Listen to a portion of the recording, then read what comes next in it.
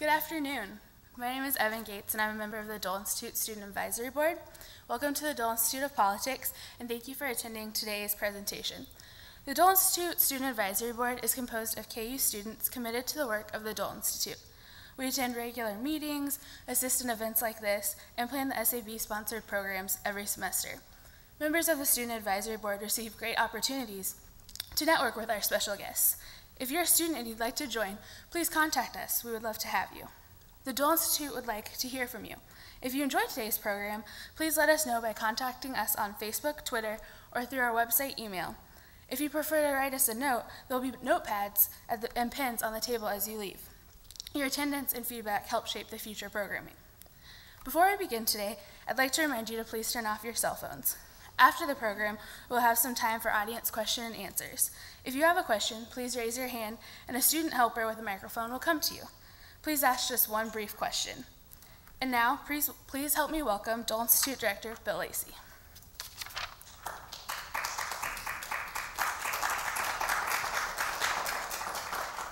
Thank you, Evan. Appreciate that very much. Some of you asked me what's going on here tonight. That's what we call our partio. It's the party on the patio. It's what we do every September to welcome back students. So this will be a big student night here. We'll have a bunch of them here hearing about the Dole Institute and learning about how they can be active in our student advisory board and active in a lot of our activities. So thank you all for coming out. This is our first program of the new semester. If you had a chance to look at the back of the program describing our upcoming events, you'll see some very impressive ones. I won't take your time to go through all of those, but I will tell you one that is not on there yet, but one that you will not want to miss. On Monday, September 24th at 2:30, the Dole Institute and KU will have a rare visit by a sitting head of state. Colombian President Juan Manuel Santos will be here at the Dole Institute. 2:30 on September 24th. That will be a full house, so you'll want to be here when doors open around 1 o'clock if you want to get a seat for that event. It should be a lot of fun. It's going to be a great semester with lots of emphasis on domestic politics, but also lots of very interesting discussions about important books like today. Lawrence resident Tom Mach has written 3 successful historical novels: Sissy, All Parts Together, and today's book, Angels at Sunset. In 2011, Sissy and All Parts Together were listed by the Kansas State Library as worthy to be included among the 150 all-time best Kansas books.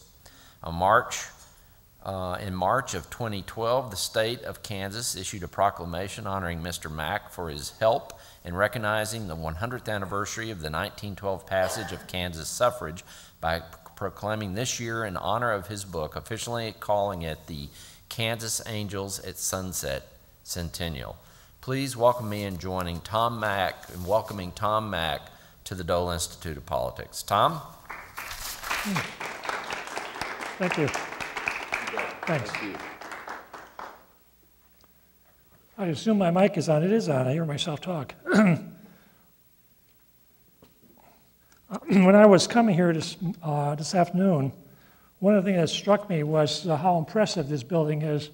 The Dole Institute was started here and actually broke ground in 1993. 9 years ago. That make it, about that. And I was kind of surprised though when I've been here before, but on such a beautiful day, seeing the pond and a fountain and especially the bricks with the people who have served our country so well. Some of them have died on the field, and in fact, one of the women I swim with every week told me that her father was on D-Day. He didn't die on D-Day, but he survived it with a pretty bad wound and got the Purple Heart. And one of his bricks is listed on a pathway, is shown in a pathway, and I couldn't find it. But that plus the fact that this building also treasures a lot of memories of politicians who have served their country well. And I guess I'm kind of intimidated by the fact that there are so many good people who have done so well for so much for this country. And the other thing that I guess I'm kind of intimidated too is that I've been looking at the posters on the walls, seeing many of the famous people that have been here talking to various groups.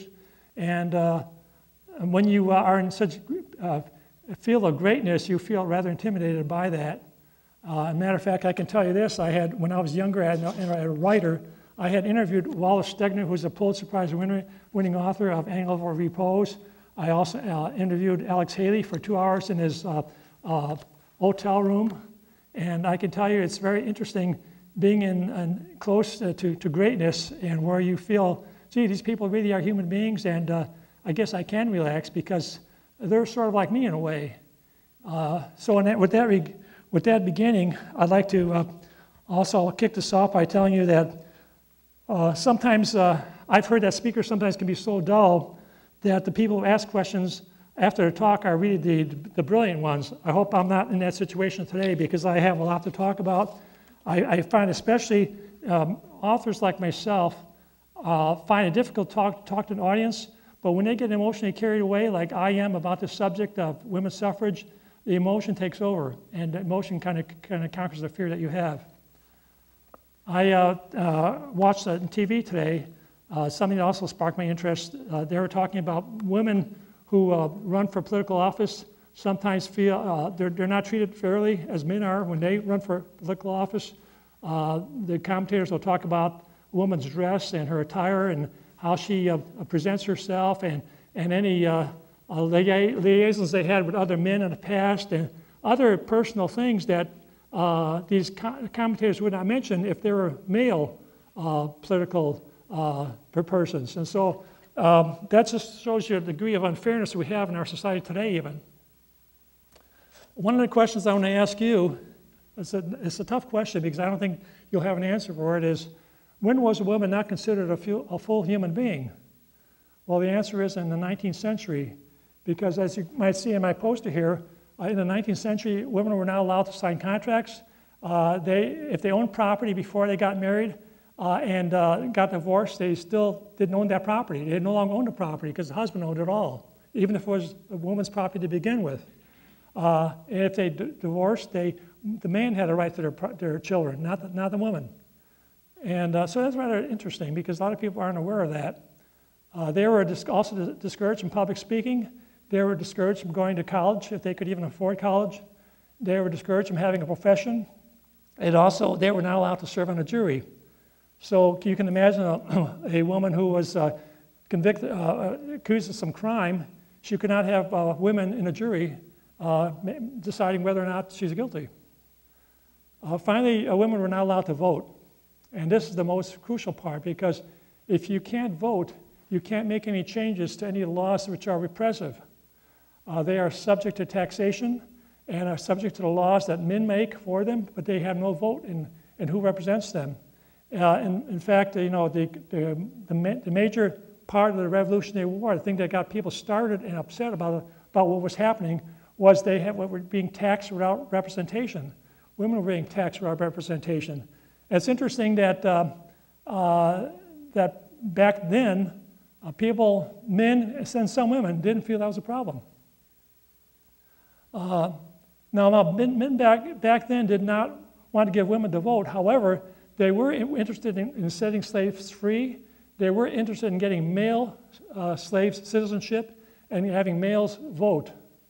But there was a series of amendments too that really caught my eye. And there's 3 of them that you should be aware of. One is the 13th Amendment, which ended slavery. The next one is the 14th Amendment, which made everyone citizens regardless of race, but they added a section 2 to the 14th Amendment, which said that males had the right to vote. And they added that as an afterthought, saying that we don't want to upset the apple cart, we don't want the women to vote, and we don't want them to interpret this amendment as giving them that right. Then the 15th Amendment gave former black slaves, male black slaves, the right to vote, no mention again of women. So a few states, however, took it upon themselves, and I can say this, and some people are not aware of this, that Kansas was the very first state to put an amendment out that suggested that women had a right to vote in their state.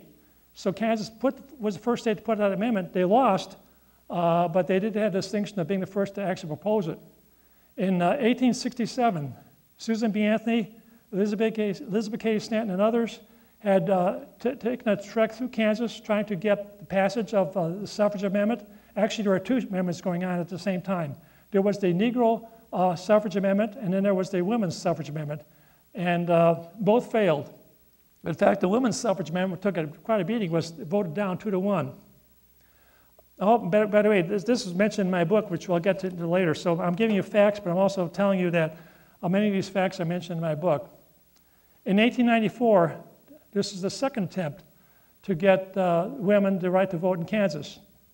In 1894, women such as Carrie Chapman Catt, who later became the president of NAWSA, the North American Women's Suffrage Association, she and others would take the lead in trying to get the suffrage amendment passed, but that failed.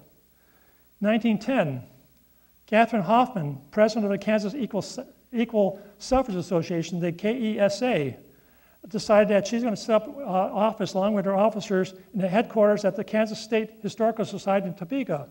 And they did that, and they worked with the legislative branch of the government, and they also got the cooperation of Governor Stubbs, who was very favorable towards the idea of passage of women's suffrage. And in 1912, as you all know, the amendment was adopted.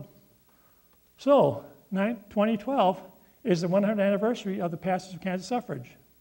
And as a result, I thought, this is really great. I wrote the book, and I eagerly sought the papers and looked at TV reports and whatever I could find to get my hands on. What are they saying about the centennial of Kansas suffrage? Nothing, nada, zilch, nothing. I couldn't believe it. And I said, what is going on here?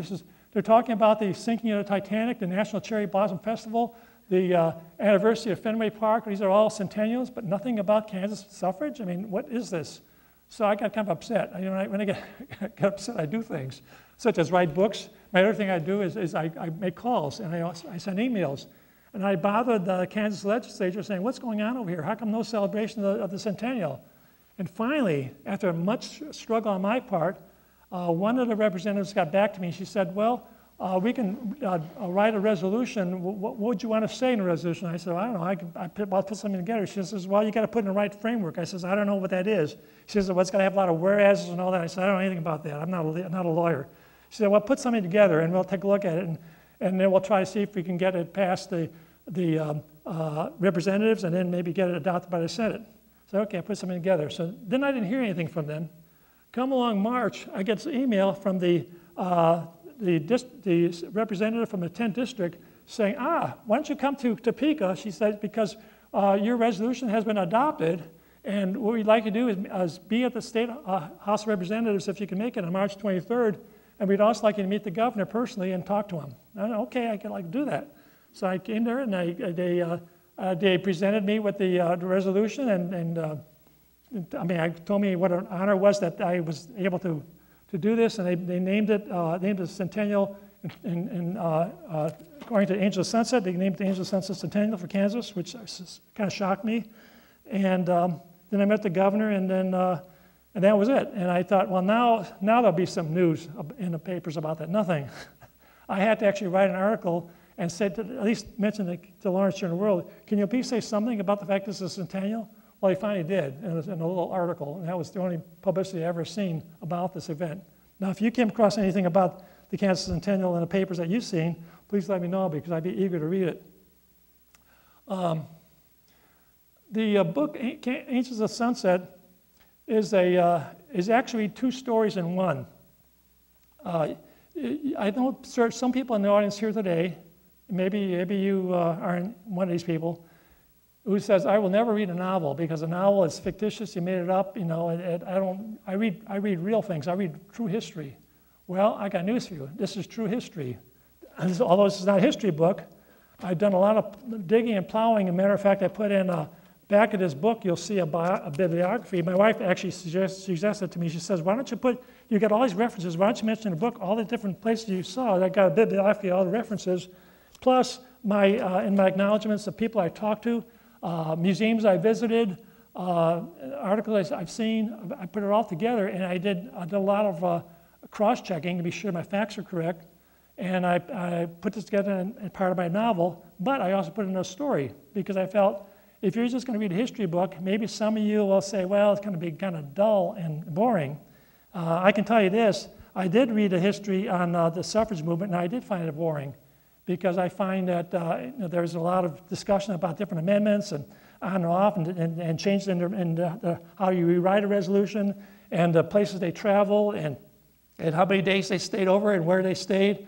And I said to myself, this is really boring. I mean, this might be historical, but my eyes are getting drowsy, and I want a story that makes me want to turn the pages. I want to read more.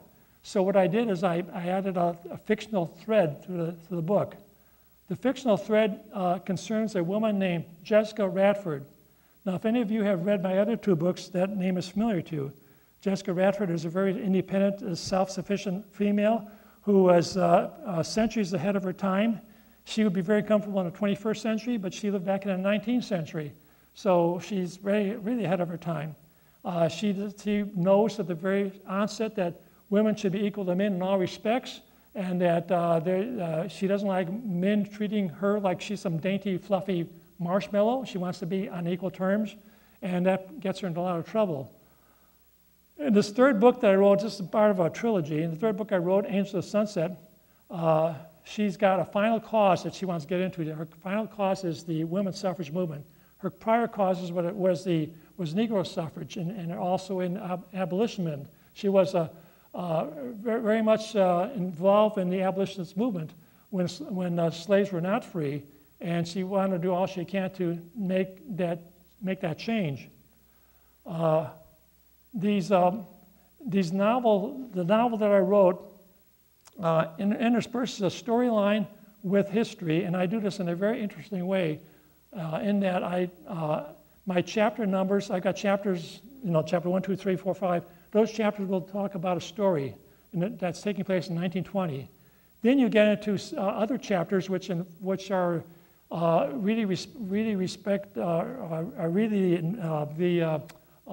represent the book that her daughter Emma is writing about, her biography about Jessica. So when you get this chapter that talks about the history going back in the suffrage movement, you're going back in time because Jessica is reading her biography that Emma wrote about herself. So you're getting history when you get to those pages, and you're going back to 1920 when you're getting to the present moment, which is where the novel begins. So what I should say is, if you're seeking history, you will get it in Angel of Sunset. If you're seeking for an interesting story, you'll get it in Angel of Sunset. That being said, I'm going to tell you a little bit about the story and give you a little bit about the background of what this is all about. As an aside, I forgot to mention, on these three books, Sissy, All Parts Together, and Angel of Sunset, I was trying to think of a way you can argue, when you leave here today and you want to think about what books did Mr. Mach write again, I have an easy way for you to remember. You can think of a lady named Sissy. After an operation, Sissy got up after operation. She looked at herself, found all parts together, and was relieved because yesterday she thought she saw Angels of Sunset. So now you can remember the three books. Now, here's the background of the story. Jessica Radford has two daughters. One daughter is Emma, one daughter is Mitzi. Emma is the one who writes a biography of her mother. The other daughter is Mitzi, but Mitzi is killed in the Great Chicago Fire of 1871. Jessica hates a particular Negro musician named Devin Alcott because Devin Alcott eloped with Mitzi, took her to Chicago, and since Jessica was living in Evanston at the time, she went to Chicago to try to find her daughter. She found her daughter all right, but what she found was that Devin Alcott was running away from her daughter, and just before a building collapsed and killed her daughter. So at that point, she decides that Devin Alcott is a coward, and she hates him because she feels that he could have done something to save her life. Now, through a previous marriage, Devin has a son named Michael.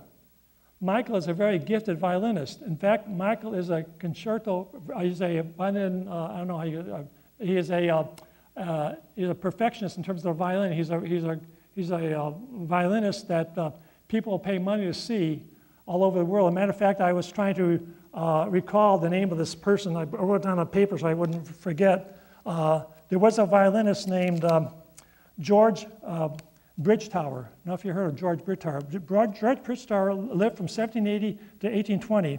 He was such a violin virtuoso that he personally met Ludwig van Beethoven, and Beethoven dedicated a sonata for violin and piano to this George Bridge Tower. That's how famous he was.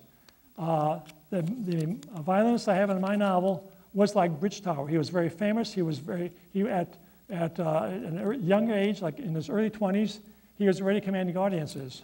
So what is important about that is that years later, Michael is discovered with a girlfriend of his at a place where they're near the top of a tall hill, and they're having an argument, and Jessica happens to be there witnessing this, and she sees, or thinks she sees, him push her over the cliff, and she dies, falls to her death.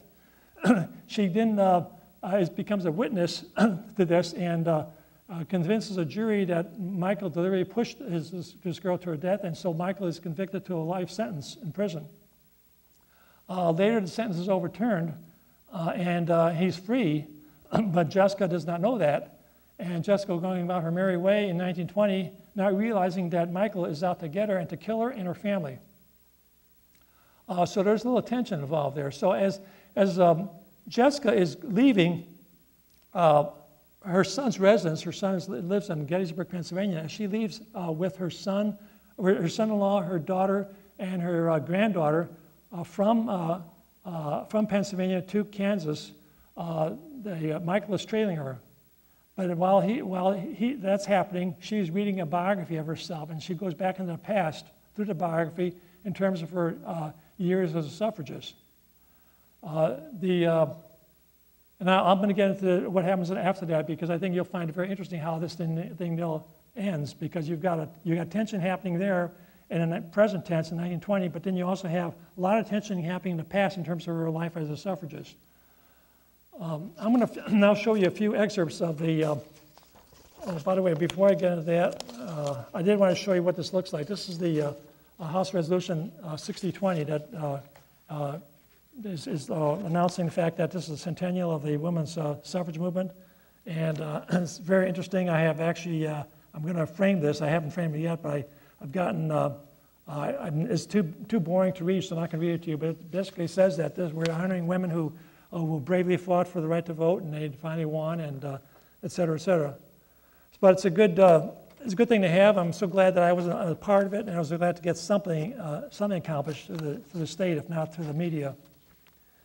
Let me go through the sections of this book. Now, what I'm going to do, this is very difficult. When I had to choose sections of this book, I thought to myself, what should I do? Because there's a lot of things in here that I think you'd be interested in, but I can only say so many things about the book without going overboard. So what I'm going to do is I'm going to tell you sections of the book that involve the suffrage movement. I'm also going to give you a little humor that's included in the book. I'm also going to tell you a little bit about the present tense in 1920 involving Jessica. We're going to start off with the page 20. In 1920, you're in Gettysburg, Pennsylvania, and Jessica, who is now 78 years old, is at her son Hubert's house. And she's just finished listening to the first radio broadcast of the 1920 presidential election, and is very upset about the fact that her candidate did not win.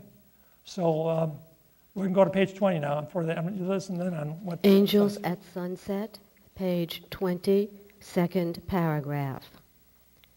Jessica tossed the headphones on the desk. Such uninformed voters, electing a ne'er-do-well like Mr. Harding. I will wager women only voted for Mr. Harding because of their dislike of Mr. Wilson's stubbornness in resisting our suffrage amendment. But we did win Wilson over to our cause, and he did help us defeat Germany and actually saved civilization. Don't these women realize we had to fight the enemy? What have we become, milksops? Hubert gently placed both hands on her arm. Take it easy, Mother. I know how much you wanted a Cox-Roosevelt victory, but it just didn't happen. She rose up in indignation, causing his hands to drop helplessly to his side. I've wasted my vote, and I've wasted my time trying to get my friends to vote for the right candidate. But you voted, Mother. For the first time in your life, you voted. Indeed, Hubert was right, she thought. She remembered pulling the curtain of the voting booth behind her before focusing on the choices offered on the voting machine: offices for the county, the state legislature, and the most important office of all, the President of the United States. 48 years ago, she recalled, Susan B. Anthony cast a ballot in this state of New York, and she was arrested and convicted. Too bad that wonderful crusader didn't live to see this day. Jessica wandered around the room, poking the end of her cane into the plush carpeting with each thoughtful step she took. Her face drawn, her eyes glassy, she came to a stop before him, leaning with both hands on her cane, as if it was a royal scepter. 72 years, she thought. 72 years from the signing of the Declaration of Independence to Elizabeth Cady Stanton's first Women's Rights Convention. And then it took another 72 years beyond that for the United States to ratify the 19th Amendment. Jessica's face soured. 144 years. Hubert frowned. What's that, Mother? Never mind. Are you all right? I am more than all right. Her eyes brightened. Do you know something, Hubert?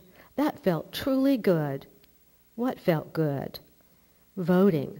Enjoying a privilege that women like Elizabeth Cady Stanton and Susan B. Anthony did not live long enough to enjoy. There's also a little humor included in this chapter. When she's reflecting when she first voted, she was approached by a man, and she had her ballot in her hand, and the man said, I bet you don't even know the difference between W. Cox, who's running for the Socialist ticket, and J. Cox, who's running for the Democrats. She stared at him and with a devious grin added, and you don't even know you're unzipped, mister. And he looked at himself in embarrassment. So I do have some humor in here, so you have a little bit of a mix between humor and seriousness. And on another page in this story, we got a meeting between Emma, Jessica's daughter, and Kevin, the publisher of Emma's biography, and her mother, Jessica. So the three of them, Kevin, Emma, and Jessica, are seated at dinner at a restaurant. And this is an interesting scene because this is going to indicate how this suffrage amendment happened to get passed. What had to happen? So here's page 146. Angels at Sunset, page 146, second line from the top. Well, Kevin said, turning to Emma, I was quite impressed by the outline and sample chapters you sent me earlier. It's obvious you've taken great pains to solicit specific details of your mother's life.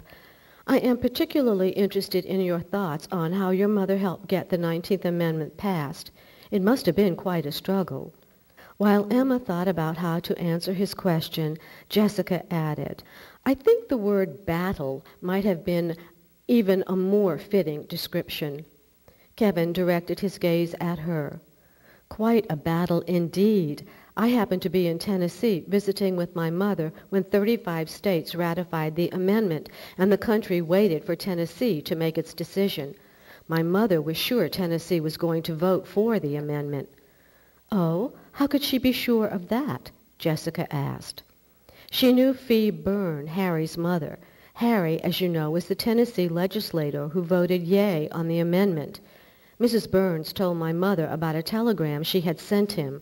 I'm paraphrasing, but it went something like this. Be a good boy and help Carrie Chapman, C-A-T-T, put the R-A-T in ratification. And he did. The rest is history. Now, none of that is fiction. That's all based on actual fact. That did happen, and the 19th Amendment was very close to failing. So good thing for the Tennessee person to listen to his mother and to take her advice and to actually vote for the amendment. Another page I've got here is one that discusses Elizabeth Cady Stanton at Fraser Hall. Yeah, she was at Fraser Hall, and Susan B. Anthony was also in 1867. Remember I mentioned earlier that they were traveling through Kansas in 1867 to get the support for the amendment. So both Stanton and Anthony both went through Kansas, stopping in Lawrence for a while and going on west, going as far as Junction City and going places south. I've actually got a map that indicates where all the places they went to. So quite a bit of the northeastern part of the state. Anyway, Elizabeth Cady Stanton has just been introduced as speaker in support of the proposed women's suffrage amendment for Kansas. From here on out, Stanton and Susan B. Anthony will trek to Kansas to get support for the Kansas suffrage amendment. So here goes page 88. Angels at Sunset, page 88, fourth paragraph. After she is formally introduced, Elizabeth Cady Stanton speaks for an hour to the crowd. The plight of womanhood cannot and will not be forgotten. We are all citizens of this country, men, white or colored, and women, white or colored. We are not asking, but we are demanding the right to vote, as that right is our entitlement. A mixture of cheers with some boos erupted from the audience, but Mrs. Stanton continues with her emotional oratory. Miss Anthony then takes the platform and speaks of the need for those who favor Negro suffrage to have a discourse with those favoring female suffrage. We need to hear both sides of these arguments, Anthony concludes, and hopefully we will find the righteousness of both causes. Now, many of you are probably aware of this if you know your suffrage history, but you probably know that Susan B. Anthony was arrested for voting. She had three sisters, they all voted, but Susan B. Anthony was the one arrested because they wanted to make an example of her.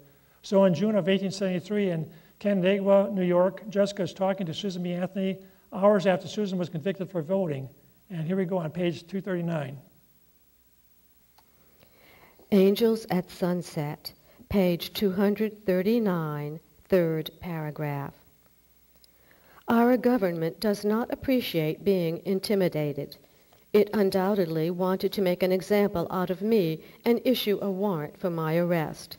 Miss Anthony smiled broadly. Poor fellow. Who? That unfortunate deputy U.S. Marshal who came to arrest me.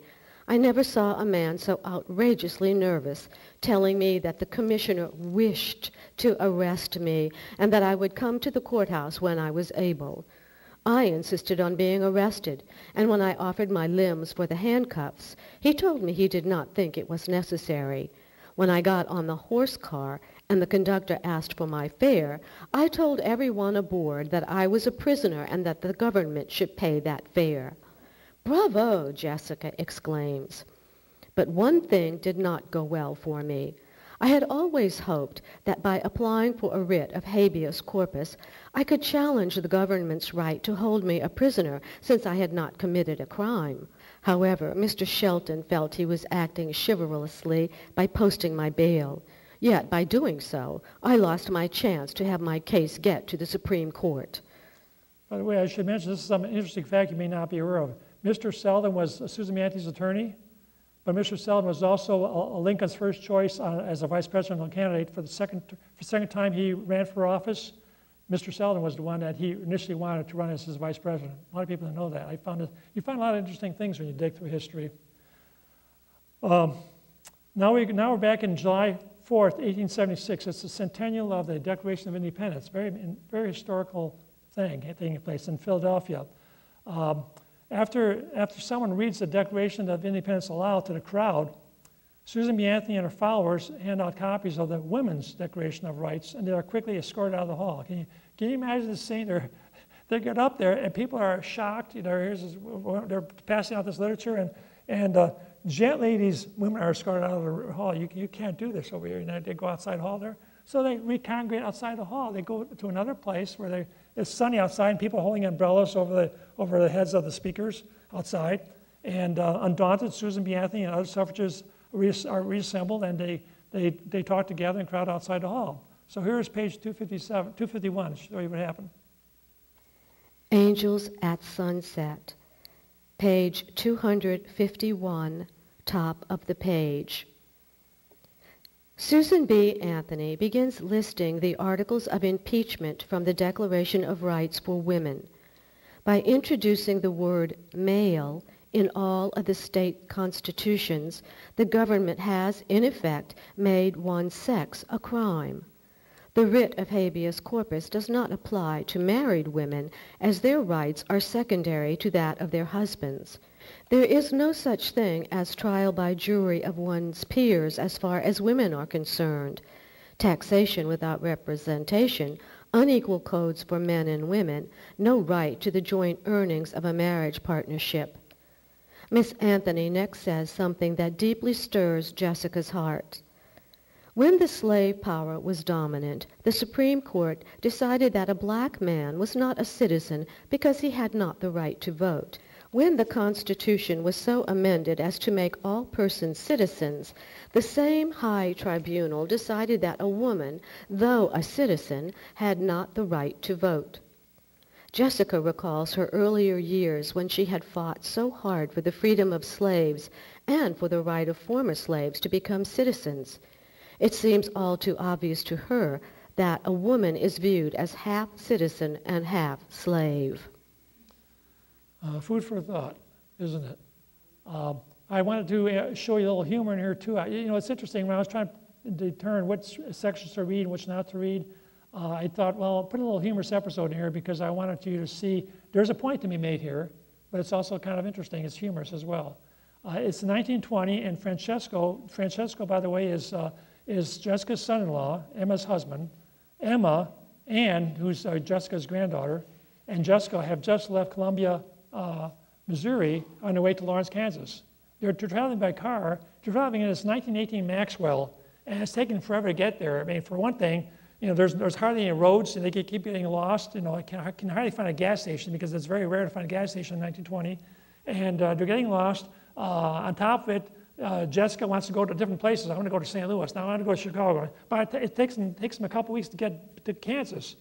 And Anne, of course, is getting very upset because it's taking us forever. And when are we going to get here already? But, you know, we keep on going. Anyway, they just left Columbia, Missouri. And let me show you what happens here. This is going to be a kind of a little humorous thing, but there's a point to be made. Page 267. Angels at Sunset, page 267, sixth line from the top. After they left Columbia, Missouri, the next day, Francisco began to snicker. Then he burst out laughing. Emma gave him an odd stare. Are you going to share the joke with us, or are you going to keep it to yourself? I read this one in newspaper, Francisco said, glancing toward Jessica in the rear of the automobile. You would have liked this one, too. Let's hear it, then. Well, this man, a long time ago, he walk along Lake Michigan, and he pray and pray. He say out loud, Lord, please grant me my one wish. The clouds in the sky, they open up. The Lord say, O son, because you believe in me, I will grant you one wish. Just tell me what you want, and I will grant it. The man, he say, Lord, please build for me a bridge to cross this big lake so I can ride my horse and carriage over it. Then the Lord, he say, that is very, very difficult. I got to make supports to reach the bottom of the lake, and it takes lots and lots of material and a time to make. Of course I can do it, because I can do anything, but why not make a simpler wish instead and not be so selfish? The man, he think about it and think about it. Oh, he say, I know what. It is something good. What is it, son? The Lord says. Well, Lord, the man says, I truly feel bad for women because they get a no vote. They have no rights if they get a divorce. The men not give them pay for same work. They don't get the same education. And men look at them like they inferior. Lord, change it so that by tomorrow, everybody, the whole world, will see that women and men should be treated the same way in all respects. After a minute or two, God said, you want a 1 lane or 2 for that bridge? Jessica was still laughing when Anne tapped her on the shoulder. I don't think God speaks with an Italian accent. I bet he does. Emma leaned back and sighed. I wonder if Mrs. Stanton and Miss Anthony would have appreciated the humor in that. Probably not. They probably would have wondered if God was deaf to prayer. He not deaf, Francesco said. We need to listen better. I put that in there because I thought it might be interesting change of direction on where this thing is going. So it is now back to 1912, December 1912. Jessica's on a train, and she's going in to see suffragist Alice Paul. Some of you are familiar with Alice Paul. She's a major figure in the suffrage movement. And knowing Jessica, she's going to do anything she can to get the suffrage movement going. So she's going to be going to Washington, D.C. to meet up with Alice Paul. And she's thinking about, what she's going to say, what can she do, how can she work with her. Anyway, let's start with page 304, and I'll go from there. Page 304. Angels at Sunset, page 304, third paragraph. When the train conductor announces the next stop, Jessica decides she will have enough time to reread the letter she received from Emma earlier this year. It glowed with enthusiasm. Dear Mother, Francesco and I enjoy our new home in Lawrence, Kansas, and it is quite a change from Peoria, Illinois. You probably won't recognize the town if you ever come to visit. Lawrence is in the progress of changing the names of its east-west streets and doing what it can to promote more business here. I was intrigued to learn that although Kansas has always been recognized as an anti-slavery state, voters have twice turned down a women's suffrage amendment. You were in Kansas when it was defeated the first time in 1867. Then it was defeated again in 1894. Now another amendment is coming up for a vote for a third time. Fortunately, I was in Lawrence on the evening of May 6th when June Addams gave a talk to a capacity crowd at the Bowerstock Theater. The Equal Suffrage Association invited her because she was a recent convert to the suffrage cause. I admire what she did for Chicago's Hull House project in getting settlement houses for the poor. Her talk on suffrage was inspiring. She made a particularly interesting observation about a woman's desire for a political voice. She said men think it's nice for women to do philanthropic things, but as soon as she wants controlling power to continue her work, men claim it is unladylike. What are men afraid of? Anyway, her talk gave me the impetus to join the Kansas Equal Suffrage Association, KESA, and help improve chances for securing approval for a new suffrage amendment for Kansas. I became involved in recruiting members for KESA and in raising money by selling orange balloons with the words, "Votes for Women," lettered on them. I hope the voters pass this amendment. We have put considerable effort into this program. Love, Emma. Now in this next scene, I wanted to see if you can use your imagination on this. It's November of 1917. It's already months after President Wilson had announced war against Germany. Prior to that, women were parading up and down with large pickets and banners in front of the White House. They were virtually ignored. President Wilson would go by and just maybe give a quick glance and just ignore them. And people generally ignored them. There were some boos and things, but they're nothing really major. But then after the war was declared against Germany, things changed. Women were still going to be parading with their signs in front of the White House, but it was different now because now the United States was at war.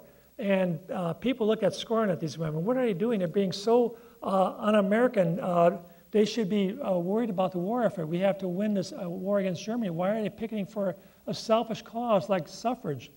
So they were getting a lot of obnoxious stares. They were getting, people were throwing things at them, hissing at them, cussing at them. All kinds of nasty things were being done. Finally, the police arrived. The police didn't know what to do because they couldn't arrest them for picketing.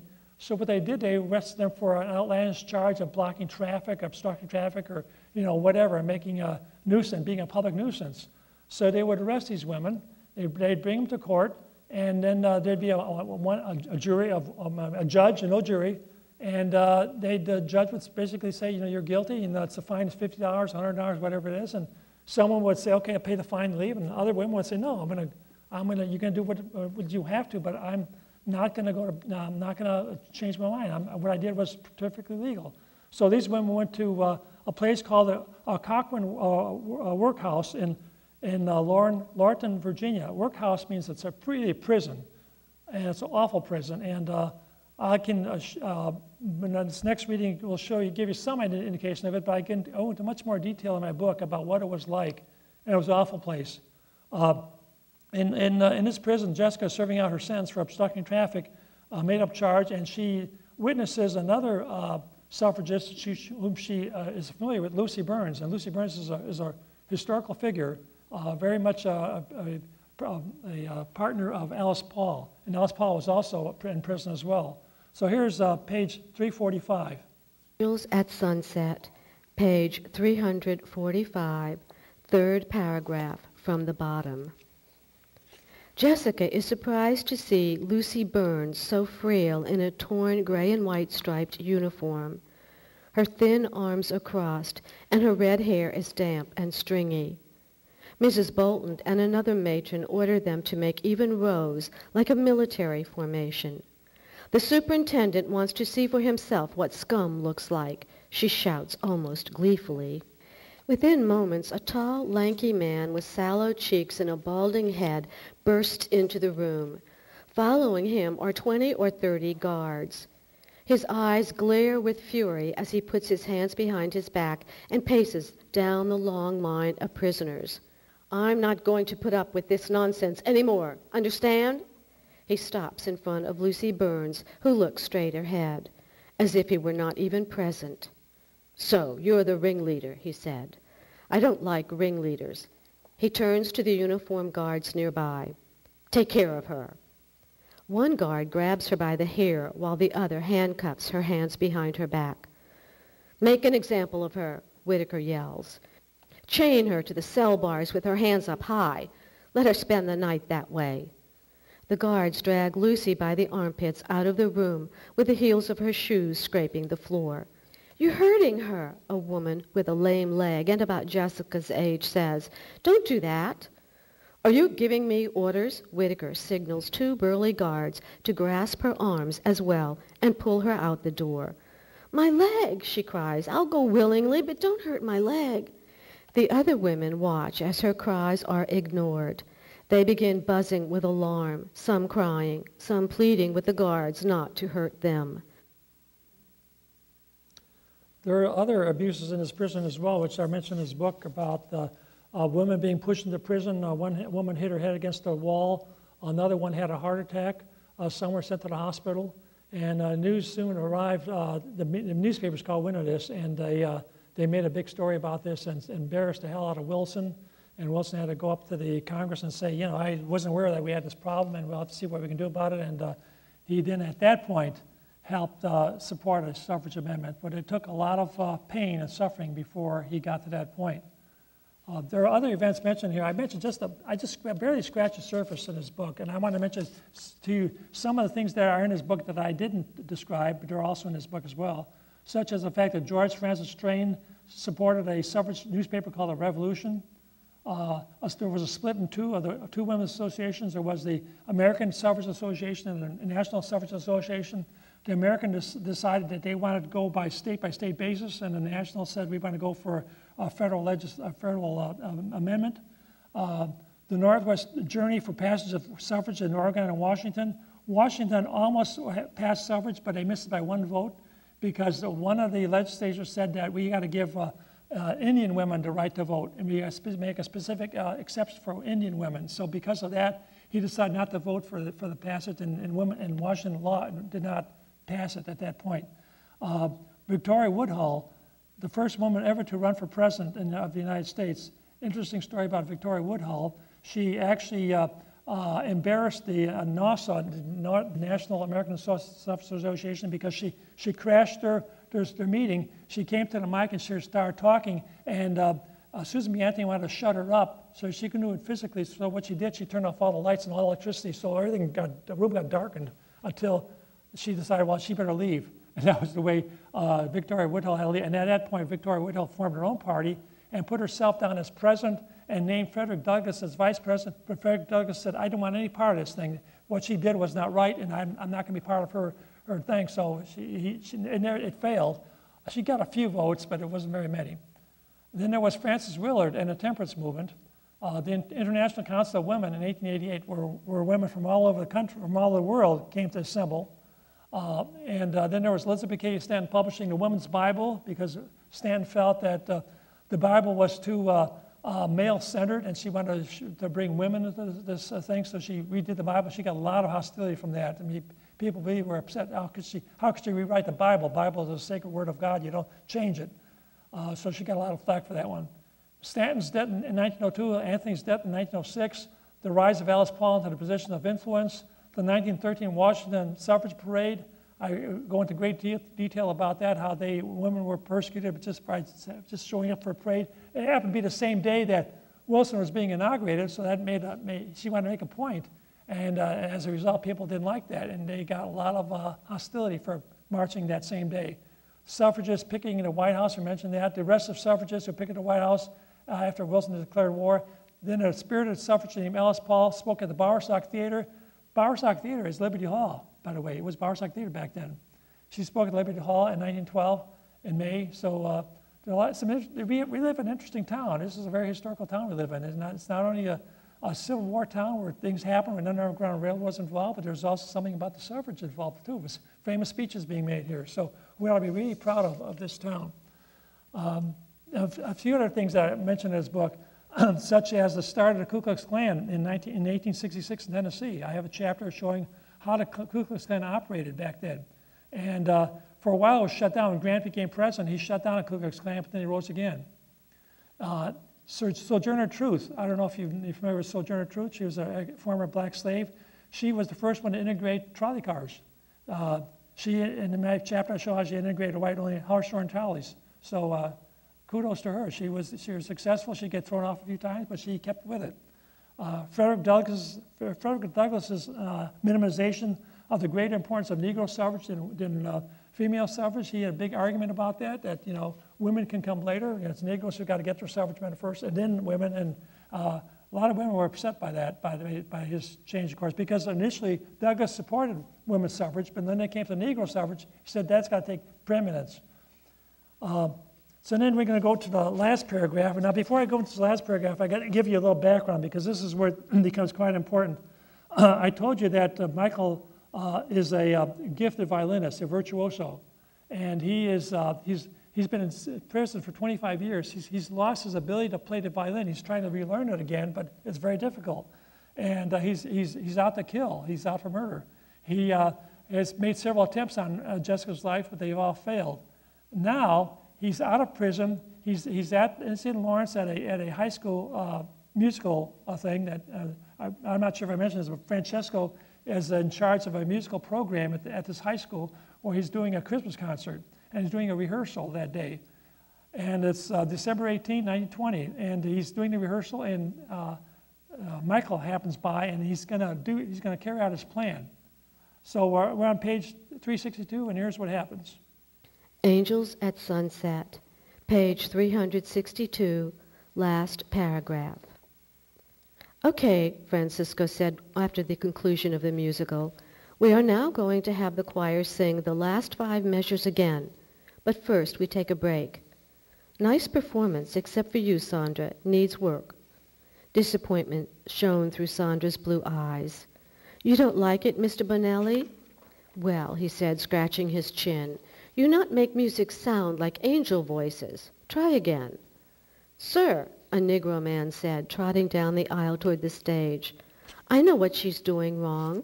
Francesco's eyes widened. You, Michael Alcott, what you doing here? Mind if I give your violinist some pointers? Francesco was both stunned and confused. He wondered if this was a ruse and looked carefully to see if Michael had a weapon. His heart raced. He ought to call the police. Yeah, give pointers, he said cautiously, but I don't want trouble. Understand? No trouble. Don't worry. Francesco grumbled as he headed for the wall telephone. He dialed a number and asked for the police department, but Michael pressed down the receiver. Please hang up, Mr. Bonelli. Why you here? Francisco asked, his voice shaking as he replaced the telephone on its receiver. As I said, I just want to give your student violinist some help. He turned his attention to Sandra and asked her to hand him her violin and bow. You see, he told her, pressing the chin rest of her violin under his neck, you need to get softer sounds using lighter pressure on the bow. He stroked the bow evenly against one of the strings. You do this by drawing the bow closer to the fingerboard. Now, you try it. Sandra took the violin and bow and began playing. That's fine, Michael said, his voice getting louder and more irritable. But don't grip the bow tightly like you have been doing. On your bow returns, you should... He turned his frustrated face toward Francisco. Mr. Bonelli, would you mind asking them to stop? Who? Your choir. Have them stop. I know they sing beautifully. In fact, I've never heard such a wonderful chorus in my life, but I cannot talk to your student and listen to them caroling at the same time. Francisco frowned. He looked at the students in the choir. 3 of them were leafing through their songbooks. 2 were whispering to one another. The rest were staring off into space. Snowflakes drifted across the high windows. Illuminated by the moon, they formed white triangles against the corners of the panes. Except for a few teachers sitting in the front row, the auditorium seats were empty, and those in the rear of the room were shaded in darkness. Francisco blinked at a curious pattern of light by the rear auditorium door. It was bright and had the shape of an angel. No, such foolishness. One of the ceiling lights is on, that's all. He looked at the musicians who were engaged in silently reading their sheet music. Then he shifted his attention back to the students in the choir. They were just as quiet as everyone else in the room. Don't you hear them? Michael asked, his face brightening. They sound just like angels. Francisco's brow wrinkled as he paused to reflect. Many years ago, his father Enrico had told him about a certain theologian named Francis de Sales. According to Enrico, de Sales instructed us to make ourselves familiar with the angels and behold them frequently in spirit, for without being seen they are present for you. Francisco still believed that somehow, in some mysterious way, angels had a positive influence on the development and performance of great music. How else could Beethoven have written his best music while he was totally deaf? How else could Mozart have composed symphonies as a mere child? Angels. Yes, angels. They had to be an influence. He was certain of it. Finally, nodding in understanding, he gazed at Michael. It has been a long time since you heard them, Mr. Alcott, hasn't it? Michael pressed his hand against his chin as he closed his eyes. He took in a deep breath and exhaled slowly. Yes, a very long time.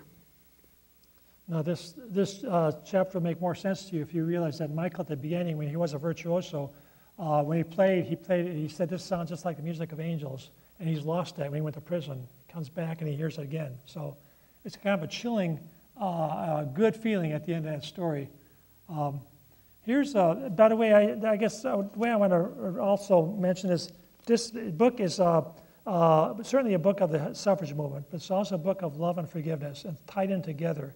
And I don't know if people, how people will respond to that, but I feel you're getting the best of both, because certainly the anger and the frustration of the suffrage movement is something that, that just makes us really, really upset. Made me upset when I read all that was going on.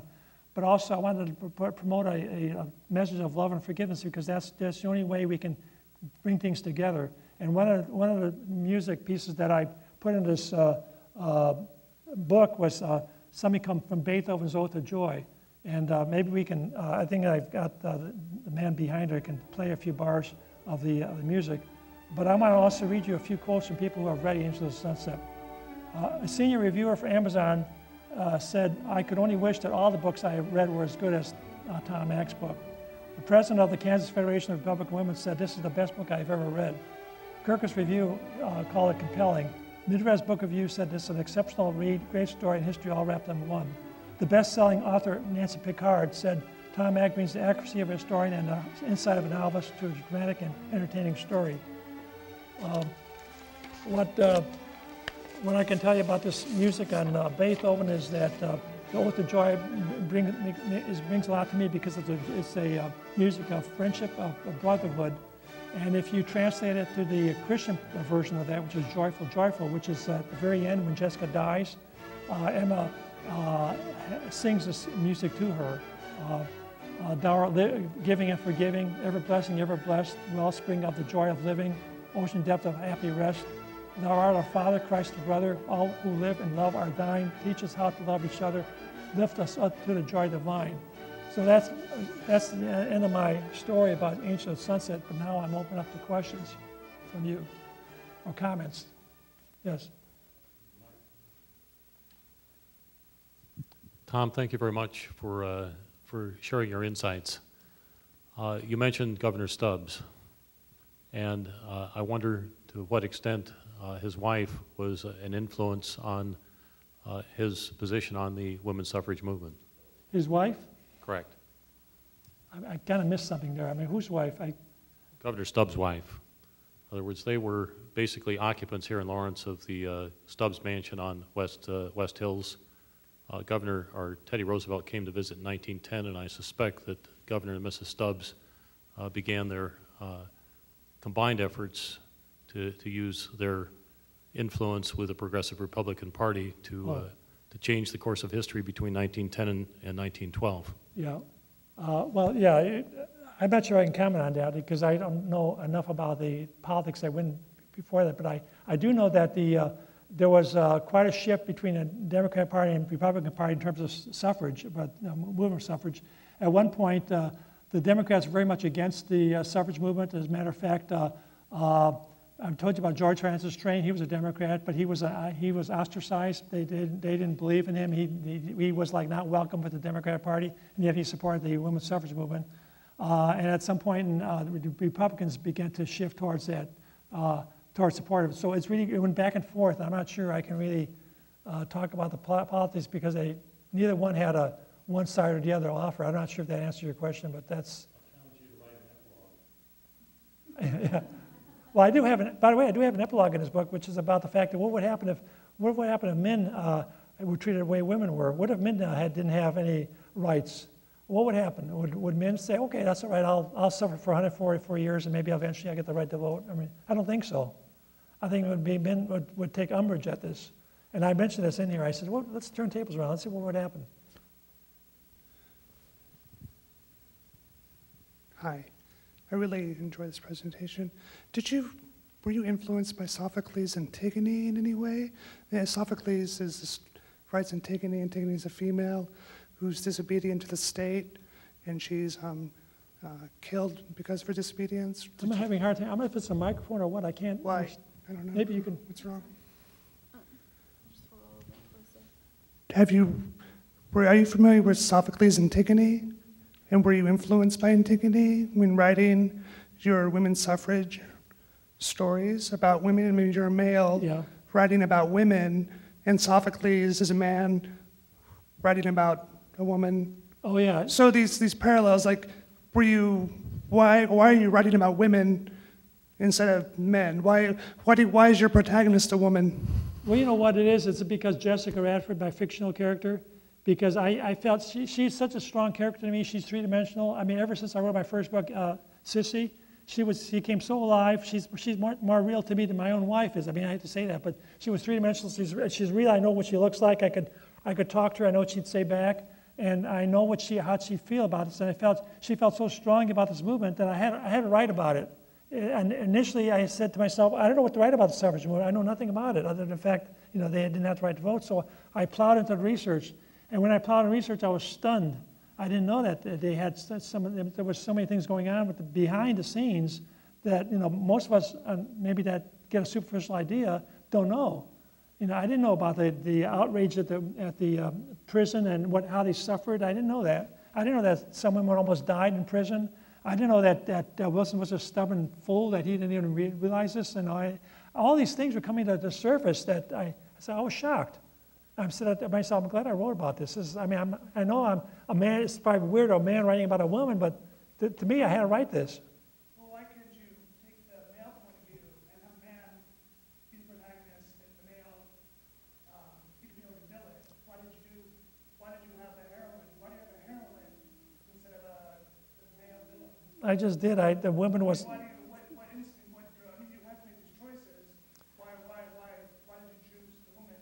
because the woman was real to me. Jessica was real to me. She was a strong woman. I had to write from her point of view.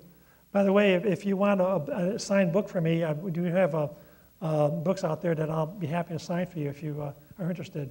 But I don't know, she was just real to me. She was just three-dimensional, and I had to write about it from her perspective. I was Jessica. When I was writing this book, I felt like I was Jessica writing this book, if that makes any sense. I have two questions.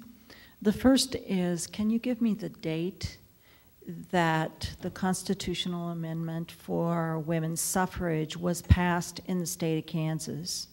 And secondly, I'm wondering if you ran across a woman named Annie Diggs, who lived here in Lawrence and, as I understand it, was involved with the suffrage. Davis? Is that... Annie Diggs. No, I don't think I read. That doesn't ring a bell to me. Okay.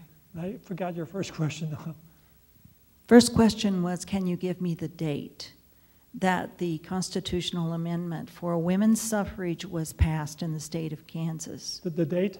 Uh-huh. That was November something of 1912, on November 12th, something, November something, I don't remember the exact date. Okay. I'd have to look that up, but I know it's like late fall, I think it was November of 1912.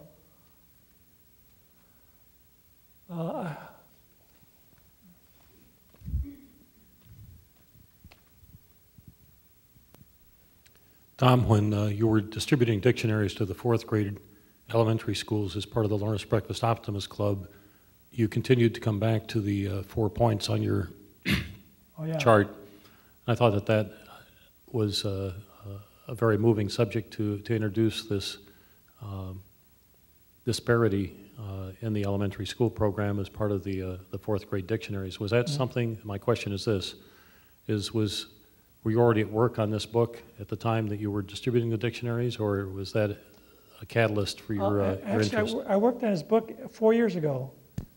So I was still an optimist that I was working, but I don't know if the dictionary project had anything to do with my thoughts about that. I just, I was interested in the suffrage movement 4 years ago when I started writing the book, and it took me that long to actually get the book out.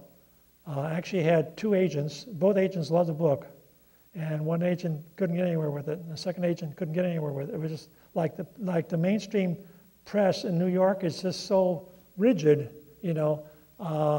They're saying, I don't think I can sell more than 20,000 copies of this book, so I'm sorry. I have to pass it up. Well, what's wrong with 20,000 copies, you know? No, we got to sell about 500,000 before we are interested. I mean, you know, the mindset in New York and mainstream is so far out of touch. There's a great deal of interest in this subject. You know, I mean, when they come to Kansas and check it and look around, go to Nebraska, go to Iowa, go look at the Midwest, get out of your office in New York and come over here. There's a lot of interest in this subject. Are you interested in ever writing nonfiction, or are you strictly fiction? Oh, I like nonfiction. As a matter of fact, I'm thinking I could write a book about Kansas suffrage as a nonfiction book sometime if I have the energy to do that. So, I mean, you're like at the very beginning, you told us you're very packed full of information. You have so much information on nonfiction. So, like, it seems like you could just. Oh, I could. I could. I got boxes full of sources. I could write a nonfiction book. I have lots of. Like your sources, like you pointed out your sources and the back of the book. Oh yeah. It seems like you could just. It's just that, like I said earlier, I just wanted to make it interesting. I want to make it a page turner so people will want to read it. I don't want. I read like I said, I read a nonfiction book on the subject, and I was bored to tears. I don't want to do that. I don't want to bore people because it can get boring. You know, you got to make it interesting somehow. I read by the way, I read a nonfiction book recently which was very good, Killing Lincoln. I didn't think I'd like it, and I read it and I said, "Gee, I can't put this book down."